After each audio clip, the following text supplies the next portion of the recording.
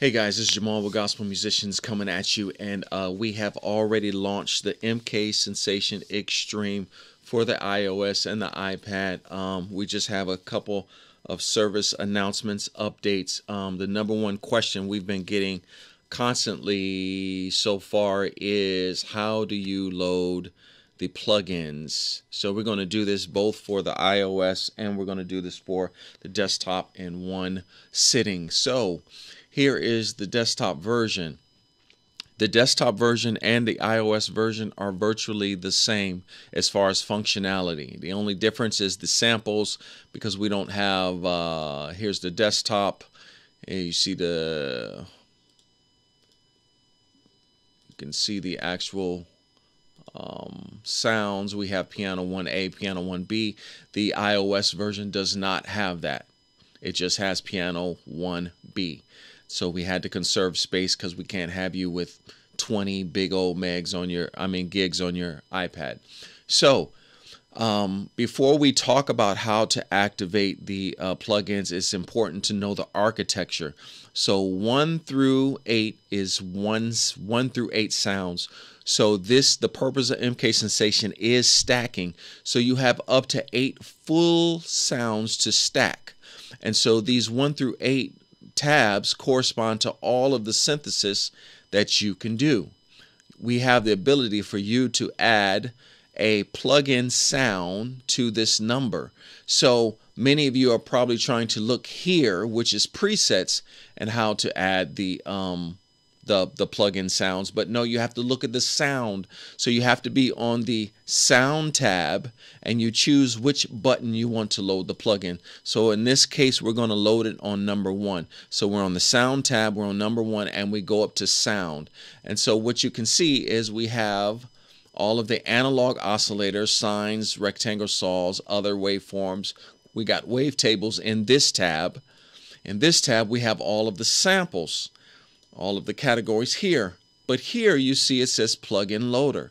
So what we do is go to plugin loader and we scan for new plugins. Here we have a plugin manager where you can actually see all of the plugins that you have, and we show all, and we can see all of the plugins that we actually have. Now in this case, I need to scan for all new plugins. So let's scan all.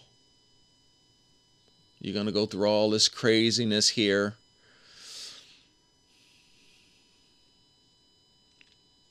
And you might get a crash. That is normal with all crazy plugins to be compatible and everything like that. So do not worry about that, because whatever crashed, we will skip the plugin that has been crashed.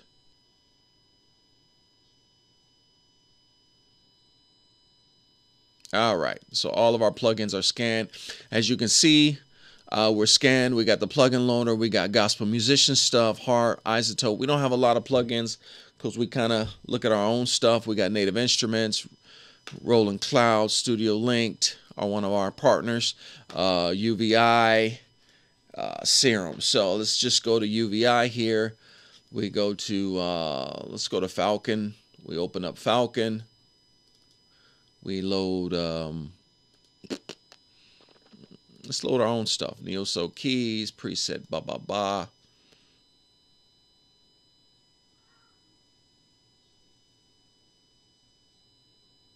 And bam, we have, so when we go back on this button right here, we see Falcon is loaded on this button. Okay, so that's how that works. Now let's go on over to this iPad here. Same scenario on the iPad. Make sure you're in sound. You go here. Let's extend this. And then what we're going to do is go over to plugin loader. Now, as you can see, we have Arturia, iSim, gospel musician stuff, ridiculous stuff. That's our old site. Sugar Bytes. So let's just load up Sugar Bytes. You see it says open. And then we have the ability to,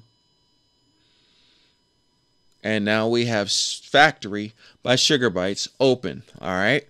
So that is a free plug for them. I actually like their stuff. from one developer to another. They got some really nice stuff. So we close this down, and so we should be able to look, and we see factory on the number 1 button. And so you can load all of the plugins. There has been issues with some CPU stuff. We have fixed those in up and coming updates as well. So one thing about us is that even though if we have bugs on launch, we will fix the stuff. All right, let's go back over to the desktop where we can see a mouse. Now, the second main thing that people have been asking from us at the same time is, hey, how do you map a fader? All right, so mapping faders are easy. All you do, you can map anything here, any widget here. You right click and you say Learn MIDI CC. Once you say Learn MIDI CC, you move your knob. You see that this new CC is there now, okay? Then you can apply globally if you want to, so that this always stays, or you can apply it to a patch. So we're going to say Learn, and now when I move this, this is there. Okay.